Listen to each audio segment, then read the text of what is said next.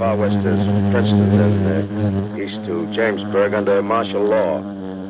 No one will be permitted to enter this area except by special pass issued by state or military authority. 4 companies of state militia are threatened to Grover's Mill and will aid in the evacuation of homes within the range of military operations. Thank you. You have just been listening to General Montgomery Smith, commanding state militia at Trenton.